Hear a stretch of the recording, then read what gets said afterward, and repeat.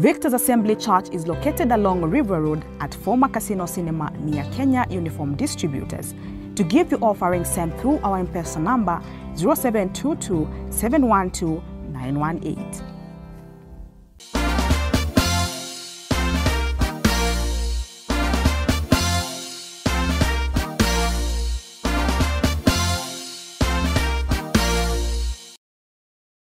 Why was the early church very powerful?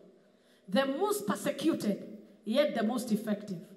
What the 11 did, minus one devil called Judas, is affecting billions, even 2,000 plus years later.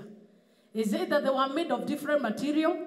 No. It is because they set new boundaries for their time, and that is why we are enjoying the fruit of their labor. And as I begin that, I want to mention two things. Number one, things that are very important for us to set new boundaries is that we have to be single-minded. Somebody say single-minded. I want to teach today. Somebody say single-minded. And to be single-minded, it means to be direct in your thinking, direct in your speech, direct in your approach to life. James chapter 1 and verse 8, the Bible says that a double-minded man, let them never imagine. He is a double-minded, unstable in all his ways. Verse 9. It says, let the lowly brother glory in his exaltation. Could you give me from verse 7? From verse 7. For let no man that suppose that he will receive anything from the Lord.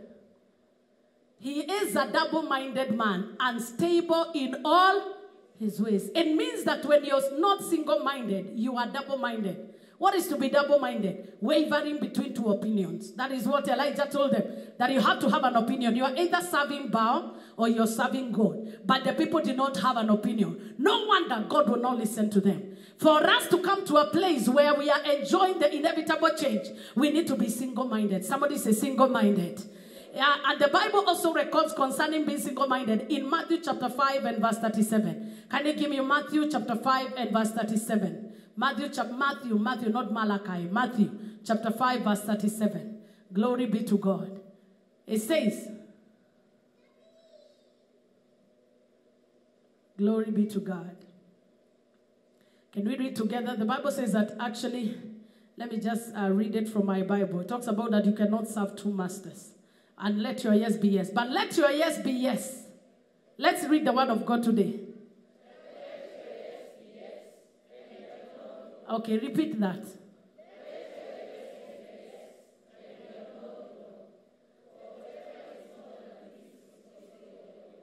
Maybe, perhaps, probably. Those are not divine answers. Huh? For whatever more than this is from there. So any power telling you probably you will get your car, that is the evil one speaking. Hopefully. Maybe, preferably, maybe, peradventure. As much as you're praying with English words, the only answer the Bible expects from us is yes. But let your yes be yes. Somebody here, you've been asked a question. You don't have an opinion because you are trying to play safe. You know that you are wasting a brother's time. He asked you to marry him. But you're still chewing his coffee. Java, at cafe, every other hotel you have gone. You have even taken him to his village. But when he asks the question, you never want to be committed. You are wicked. You are a friend of the devil. Because what is more than that is from there. Perhaps, maybe, still checking. Checking for 2 years. You are Jezebel. May God remember you. Hallelujah in the house. Am I speaking the truth in this house? Somebody say, from this day, my yes shall be yes, and my no shall be no. So you need to be single-minded in your approach. Single-minded. I'm taking the job, I'm not taking. I'm coming, I'm not coming. After all, even if you say no, where will they take you? Huh? But the enemy has made us liars without knowing. Because you don't want to hurt people. But I've realized you hurt people more when you are cooperating with the evil one. Any answer that is not straightforward is demonic. It is not me who has said. Matthew 5:37. And that's why Elijah is asking them, why are you faltering between two opinions? If God is God, serve him. Nakujaga kanisa, lakini unasema, mimi bado sijasema Yesu ni Bwana, but ndani ya Mungu ni ndani ya roho nimeokoka. You are a liar. Let your yes be yes, and your no be no. If you are born again, you are born again. If you are not, say, I am not born again. And God will be our helper. Isaiah 29:13 says that these people honor me with their lips, but their hearts are far away from you. I found myself in a situation like that, where you are offering lip service, but your heart is not there. Have you found yourself there? Where you are praying, but your heart is in Kenogi. Have you been there? Where you are telling somebody, I love you, sweetheart, but the way you are thinking about them, if heaven was to show you in a mirror, that person would cry for their life. True or false? Tell them, let your yes be yes and no be no. Huh? If your neighbor is looking like they want to close their eyes and start seeing visions, tell them, ha! Really, there is some people that you need to swear there. Ha! Let your yes be yes and your no be no. Because that is what the word of God. Therefore, the Lord, in as much as these people draw near me with their mouths, shouting in church does not mean you're close to God. I've been in meetings where they say, preach, preacher! And that person is a chief fornicator in that church. It is possible. It is possible to be the loudest in the family, but you're the one who causes chaos. Being loud does not necessarily mean you are sanctified. And as much as these people draw near with their mouth, people who smear you with oil, oh my God, Reverend, let everybody live in this church. I'll be the only person left standing. Wacha waachilie kazi ya Mungu. Mimi naye Reverend. Wherever you go, they use the root scripture. Are you Naomi? Say, wherever you go, I will go. Your people shall be. And that is what they did to Jesus. If you read John 6:66, it says that, and many disciples departed from Jesus, because there are many that followed him, but their yes was not yes. It was in between. We need to come out of in between. Decide. You are in a church not by force, by choice. You are in that marriage by choice. That's why the Bible says because of hardness of heart, there is an exit plan, divorce. Although it's not the perfect plan of God. But don't be the kind of wife that is always threatening with going. Where are you going? You are demonic. Every slight quarrel, I'm leaving. I'm going back to my mother's. Now, see, you just go. Maisha ya vitisho nimekataa. I can't hear you. Somebody say nimekataa kutishwa tena. Kashida kidogo tu, I'm going. You've been saying that it's 10 years and you're still there. What do you think the people you are living with feel? And God, and yet you are never taking one step. In fact, the more you say you're going, the more you're adding clothes in that house. Why are you confusing people? Should I talk the truth? Yes, let your yes be yes. Telling everybody, this April, I am not going to be in VAC. The way nowadays Reverend is preaching, I am not going. But even 2025, you're still here. But you're still terrorizing. Mimi nakaka tu VAC kuvumilia. Kuvumilia. Ni neema inanitosha hapo. Hata hisi niketoka kitambo. You are a liar. Let your yes be yes and your no be no. I can't hear your amen. Somebody say, from this day, I repent for being a double-minded person. Psalm 119, verse 113. Psalm 119 and verse 113. The Bible records very well. Actually, David was saying that I hate people that are double-minded. Psalm 119 and verse 13 says that I hate the double-minded, but I love your law. It means the minute you become double-minded, the law of God is not in your heart. Because when God says sin is sin, he does not stay in between. True or false? When he says do not lie, he does not suggest you can. Do not lie unless, if, maybe unless cornered and caught and your life is at stake, you can lie.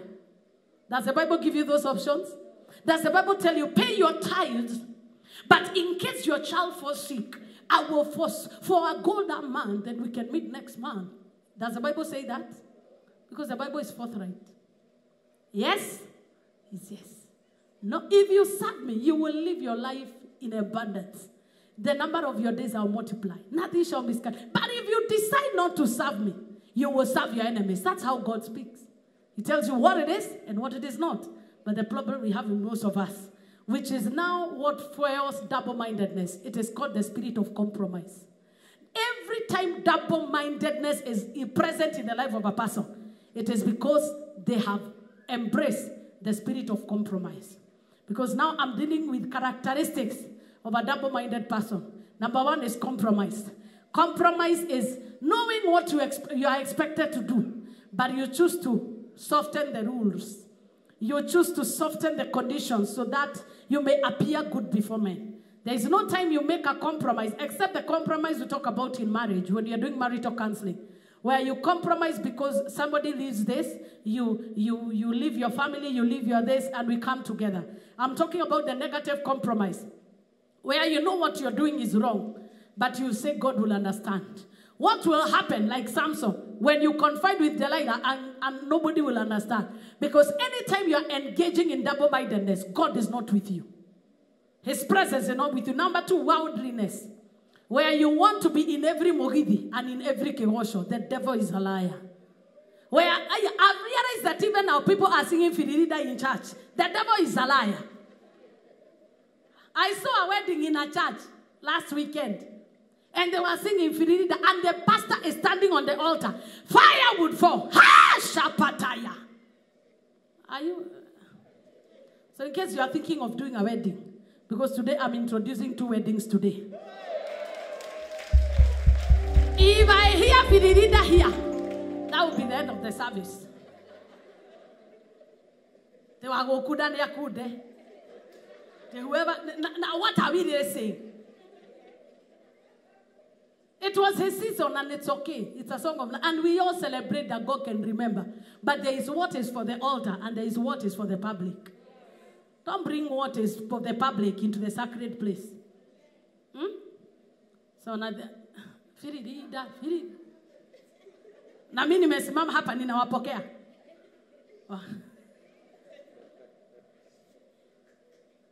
Worldliness. Worldliness. Where you want to belong, you know, there is a way, you know, when you are born again, there is a way you come to the house of God, true or false? But we have a generation that wants to change even the rules. When coming to the house of God, they say God does not look on the outside, he looks at the heart. If he does not look on the outside, why did he give the dressing code for priests? And do you know how many layers they were supposed to wear to hinder transparency? 3 layers. Me, I'm very lightweight. I was supposed to wear this one, put another one inside, put another this one, and it's supposed to cover everywhere. Because God hates nakedness. That is where the first thing when Adam sinned, he became naked. Huh? Tell him, but God hates nakedness. God hates naked. Be naked alone. You are free in your house. Walk naked. Finish the syllabus of nakedness. Hallelujah. That's why when the young kids, like when they are 2-3 years old in the house, it's a cat and mouse game when you are trying to put clothes on them. Do you know that? Like those of you who raise kids, you know. Kakifika 2 years. That is when their marathon nature begins. And then I don't know, there is fun about nakedness when they are 2 years. We have many adults who are 30 years old, but are behaving like 2-year-olds. Naked but very happy.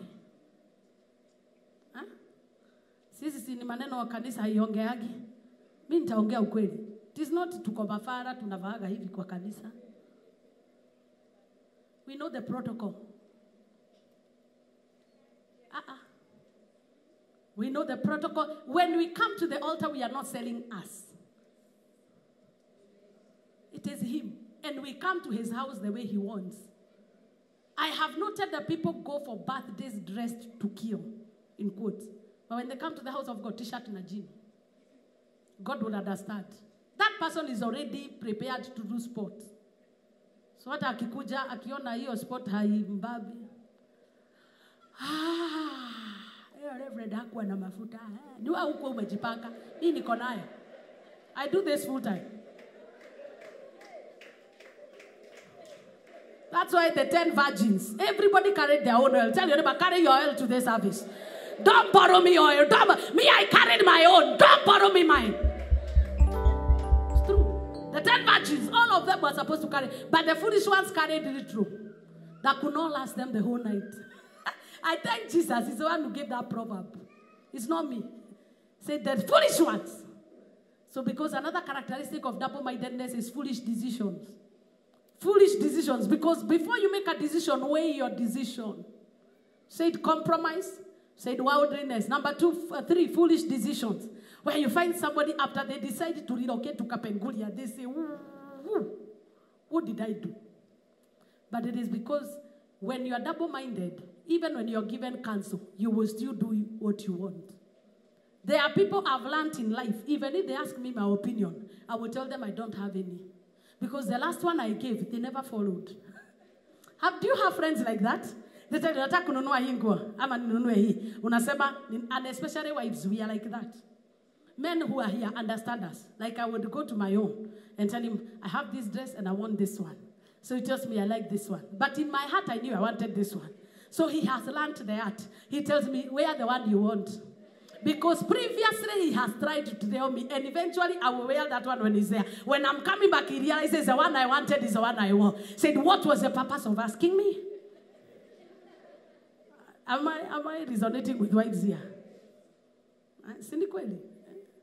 Kuna mtu anakuuliza nifanye hivi nifanye, but in their heart they know what they want.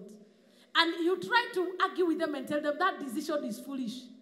But because the Bible says that where there is many counselors, there will always be wisdom. And people never miss their parts. So I pray that your ear shall be open for wisdom. Lift up your hands and say, oh God, baptize me with the spirit of wisdom. I refuse to be a victim of silly mistakes and foolish decisions in Jesus' name. Out of anger, many people have resigned from their job. And it was only a trial. And then you tarmac for 2 years saying, God of Elijah, send down fire. Every demonic power that pursuing me, any curse that my former boss gave me, it is not a curse. You brought it on yourself. Huh? Any former, curse, unaanza kutafuta waliniekea hilisi kwa uji. Walikuwa naeka uzi na kamba kwa kiti yangu, but it is because you made a foolish decision. Am I speaking the truth? It is not everything we see is witchcraft. And I told people in the first service that you can walk out of many relationships and God can deliver you from household wickedness. But the wickedness you covenant with, you live with it. If you choose the wrong spouse, congratulate yourself. Huh? Because even when people try to tell you, anybody who will come between me and Omondi, the devil is a liar. Am I speaking the truth? Have you ever tried to cancel somebody in love? Do they hear? They gang up together and you become their common enemy. When I was a younger pastor, I tried that. It backfired on me. But now I knew I'll be direct and I tell them both. I don't tell one. One time I was tempted to tell one. I called my daughter. I told her, hapa sioni Mungu, hapa sioni. I was telling them out of spiritual truth. It never worked. But I lost her. Because she said, Reverend hakubariki. You cannot bless what is cast. What must never be, even if you lay a blessing on it, it can't work. Because people are able to see what you cannot see. I pray that in the day when God will release help and send help from people around you, you will not be too foolish to reject it. I can't hear your amen. That is why before you make a major decision of your life, have people that you can trust. Have people that you can talk to and listen to godly counsel. Before you commit your heart, commit your mind first. Do thorough investigation. Because some decisions like marriage, career, and all that, they require due diligence. Can I get a better amen? Characteristic of a double-minded man, easily distracted. A double-minded person is easily distracted. Easily distracted. It is what pursues people that are impulse buyers. And hawkers thrive on such people. Hello, I used to sell products, but I was not a hawker, but I was almost one. Well, because I had some I had some ladies that would go, Have you ever seen, even when you had no plan to buy a cloth, and then on the streets you are passing, say, hey, Kefao, hey, 100 bob, this one. And then later when you keep it in the house, you realize you wasted your money. Okay, in the balcony, am I speaking to real people? But anytime you purpose, I'm going to shop for clothes, or I'm going to shop for food, and you go to the market, you always get the best. Because you are not under pressure. Easily distracted. But when you have a clear budget of your money, even if anybody came with a plan, you will tell them, I don't have any money, because what I have is already planned for. If giving your tithe is already planned for, when somebody comes and your tithe is there, you will not tell them, nilikuwa na pesa ya Mungu, because to you it's not available. If you are engaged to a person and another person comes, you cannot give in. Even you cannot go for coffee. Why? Because your heart is not. But we have criminals in the house of God. People who are dating for brothers. Huh? Am I speaking the truth? And brothers who are dating for, not of course in VAC. Those who are watching online, bana sifiwe.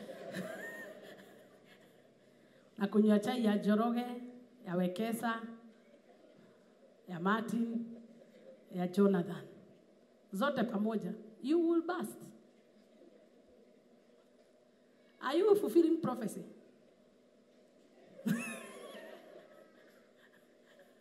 That time will come when 7 women will cling to one man. You are not a fulfiller of prophecy. Easily distracted. They are looking for things to offend them. Easily distracted. I've realized when you are a double-minded person, unatafuta kitu ya kukukasirisha. When you really love something, love is stronger than death.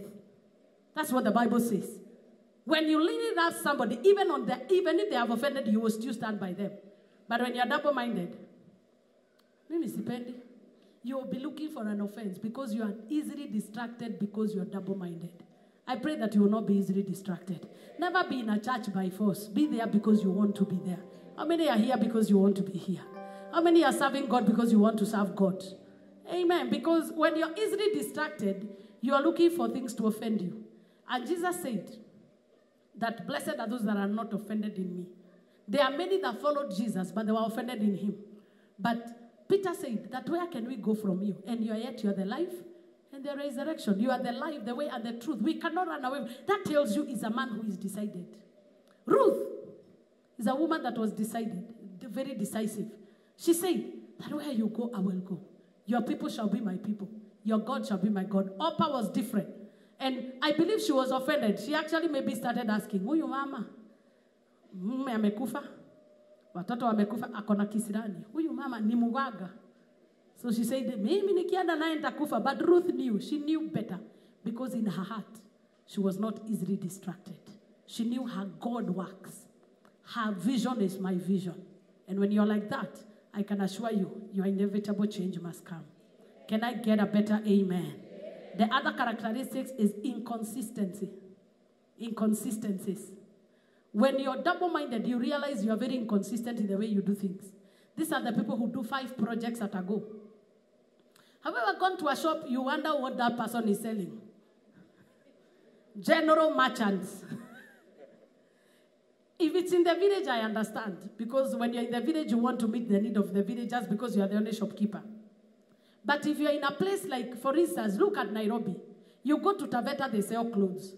True or false? Sasa wewe uende na chakula ya kuku hapo. Like you come to Duruma, there are electricals, hardware things. You go to Nyamakema, you buy greens. True or false? Si tunaongea ukweli? Uende kutafuta basi, uende Mashako ama ukuje hii side. Sasa wewe ukienda Kenyatta Avenue, uende ukatafute basi ya Mombasa. See, something is very wrong. Inconsistencies. Yani mtu anafanya vitu hazieleweki. Mr. Steve, nimekuhubiria, si ndio kweli? Na ujeni. Ama uende ukatafute ng'ombe Kamukuji. Si ukitaka ng'ombe na unataka nyama, si unaenda Bama ama kwa Michael ama Dagoretti Market. Sasa tukupate ati unaenda shop to shop. Industrial area.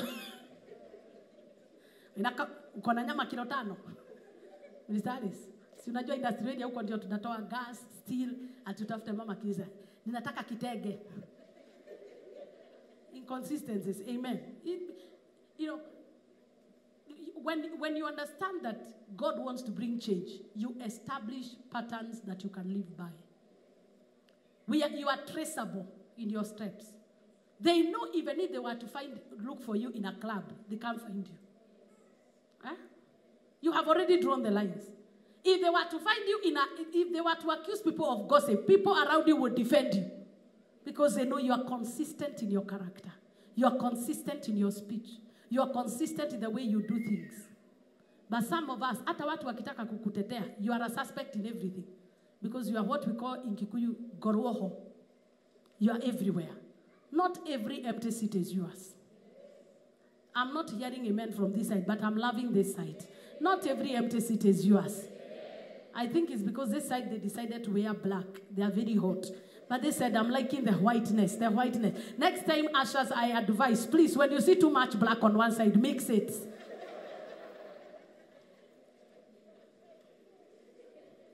That's why today I wore black and white. But do I have more white? I think so.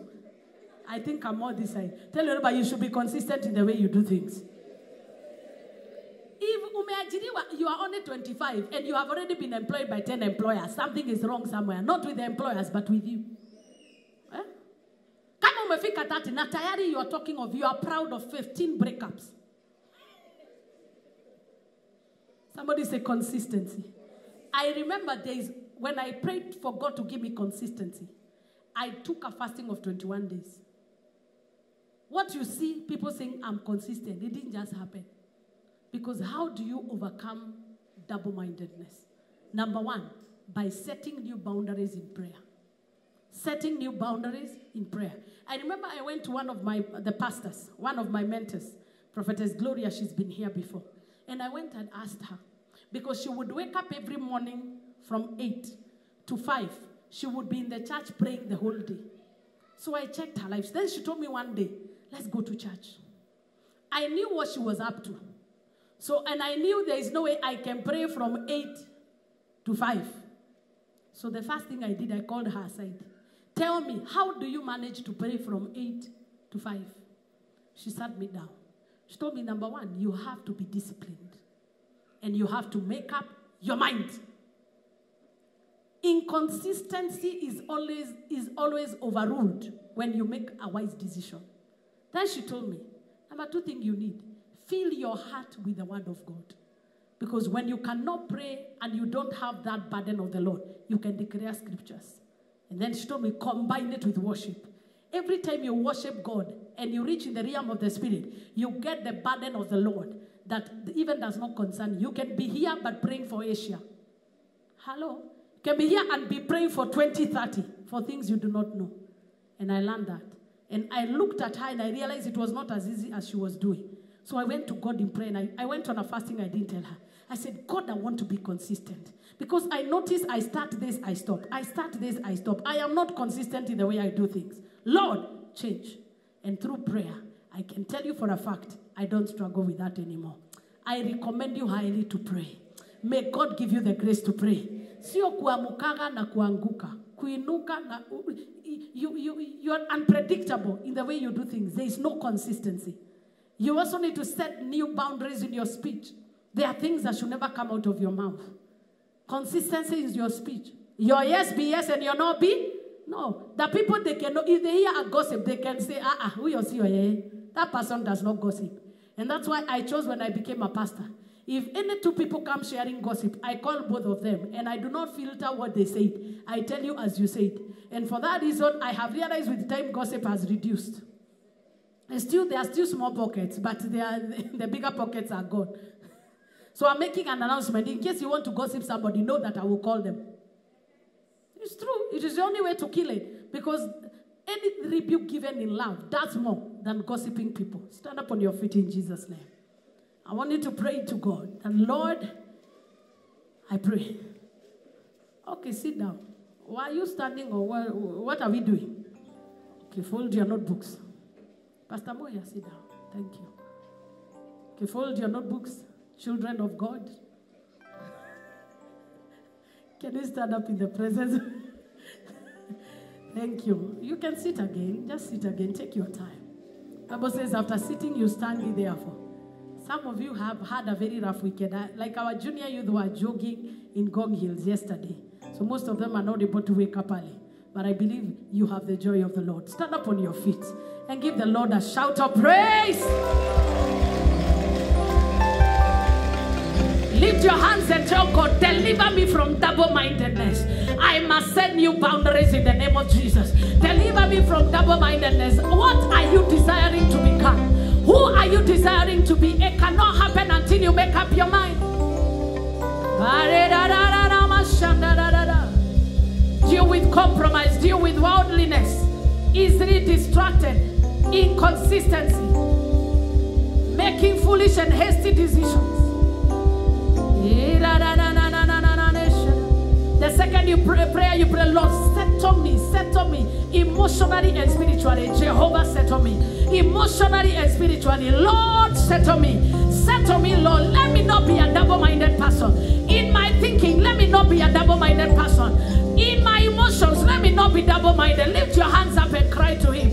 Rababa, if you say that a double-minded man will never receive anything from the Lord, it means that there are many people that are praying and have never received an answer. Because even when they were praying, their mind was scattered everywhere.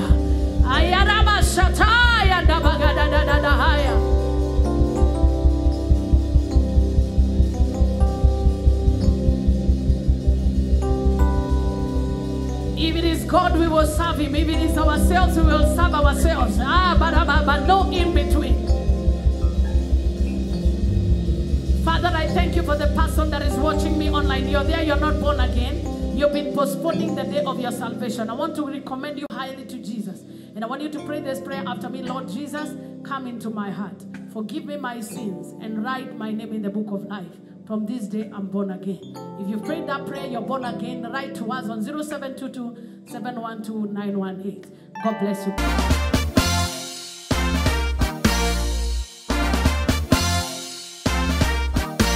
Bwana asifiwe sana. My name is Rev Ruth Wamuyu on Instagram, on Facebook, on Twitter, and on YouTube. All you need to do is just go to my page, like and follow me. And to my YouTube channel, I'm Ruth Wamuyu. Just go there and hit the red subscribe button. You will receive the latest music, the sermons, the Gorgeous Woman Show, Divine Encounter, and all the services, even lunch hour services. God bless you as you do that.